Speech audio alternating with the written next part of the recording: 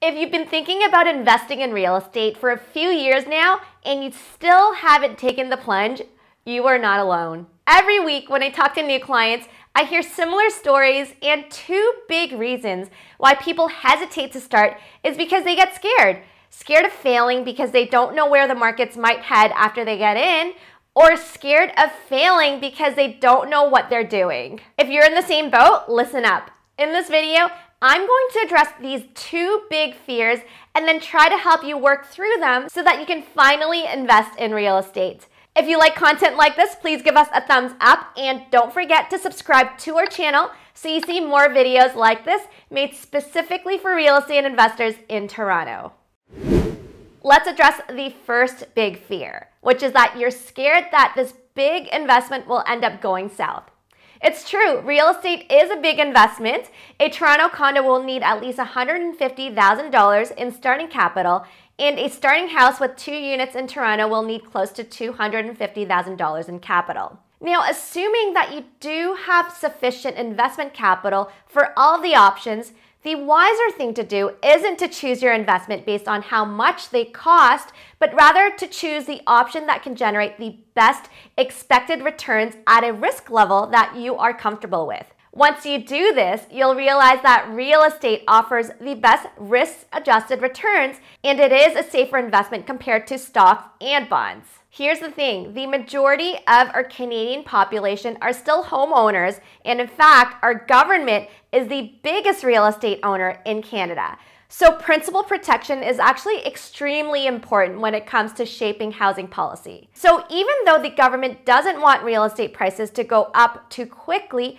they also can't afford to have real estate prices come down either, because this will tank our population's net worth and hurt Canada's GDP, which is super reliant on real estate.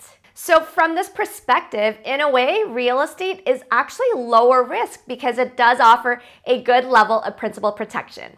Take a look at this chart from Thomson Reuters, where they stack different investment options based on their risk and expected reward.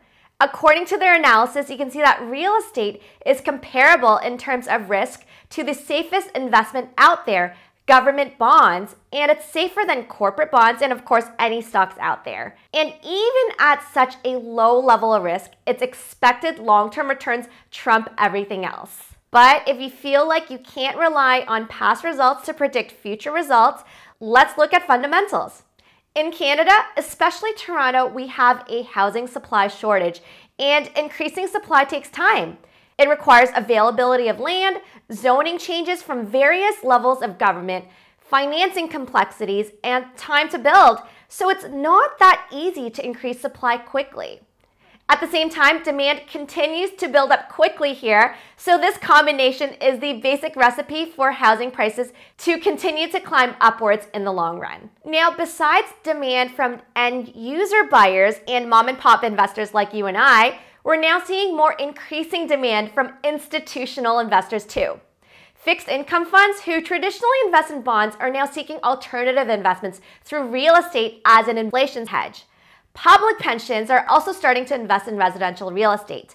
Even other real estate funds who used to only invest in bigger commercial properties are now redirecting their focus to single-family homes because of better rent yields, lower vacancies, and better appreciation opportunities compared to other options. At current rock bottom interest rates, bonds can't protect against inflation, so that's why funds have to look for other ways to generate better yields. So basically, in the long run, prices are headed upwards because of supply and demand, and in the short term, as long as interest rates stay lower than inflation, we're also going to see higher real estate investment demand simply because funds need better investment yields. Now, if you can move past the first fear and you're now determined to start investing in real estate, let's move on to the second big fear, being scared of failing because you don't know what you're doing. Of course, it can be scary because you are doing something that you've never done before. But many of your unknowns are actually known by experienced investors, like what makes a good investment property or how to find good tenants. The key here is really to get help from experts in the field, follow their roadmap, build up your experience and confidence so that you can keep moving forward. I hate to break it to you, but there will probably be problems along the way. But the more important thing is that you will be able to overcome them if you do have the right team to back you up. The actual harder part is probably to overcome the psychological aspects. Nobody knows the answers to everything that's going to happen in the future, and this is the thing that bogs down many new investors and prevents them from making decisions and taking action. But just because we don't know all the answers doesn't mean that we can't make good decisions. If you ask us, we'll guide you through our 4-stage process so that you can make more fact-based decisions effectively. The first stage is really to know your constraints so that you can narrow down your sandbox. Budget is a big one, and that's why we say getting a mortgage pre-approval is always step number 1. At this point, you should also mark down any other requirements that you need. For example, you need your investment property close to home. Stage 2, once you know your constraints and share it with us, we'll show you different investment opportunities along with our insights, what's involved, and what expected returns are like. There might also be qualitative considerations. For example, this big reno can generate better returns, but it's also a massive undertaking. There's already enough things for you to learn as a new investor, so we tried to steer you in the right direction based on where you stand. Stage number 3. This is where you compare expected returns, weigh the qualitative pros and cons, and then choose the investment option that will generate the best expected outcome for you. Now, instead of going with your gut, this removes a lot of the bias so that you can actually make better decisions quickly. At the end of the stage, we'll have a clear, narrow investment scope to focus on, and so we'll be able to search for opportunities more effectively. And finally, stage number 4 is when we get the ball running and actively search for properties on the market. We have everything ready and know what we should be looking for, so it's all about making fast decisions at this point so you can actually catch those great investment opportunities when they come along. When there's doubt, like should you wait for a better opportunity or wait for the markets to come down, just remember this. When you wait, you might get better returns, but you'll definitely miss out on returns that you can get otherwise during that waiting period.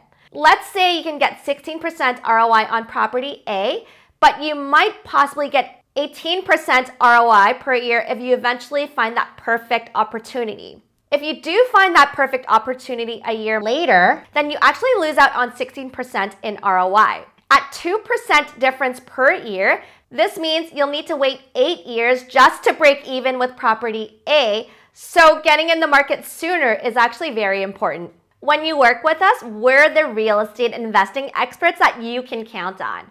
We're not just your regular real estate brokerage. We specialize in real estate investing, so we'll take time to understand your requirements and your preferences and then provide you with data, projections, and insights so that you can make data-driven investment decisions effectively. Things don't stop after we help you buy your investment property. We will continue to guide you through renovations advice, connect you with our network of contractors, plus we can help you with leasing and property management if you need it. And things still don't stop there. Our goal is really to grow with you, so you can count on us to be there to help you review your portfolio and make recommendations to help you grow when you're ready for your next investment property. If you want to learn more about our services, we'd be happy to schedule a call to answer all of your questions.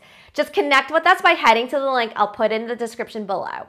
Don't forget to give this video a thumbs up and look for us on Facebook, Instagram, or LinkedIn if you do want to hear from us more regularly. I wish you all the best in your real estate investing journey. Thanks so much for watching, and I'll see you in the next video. Bye!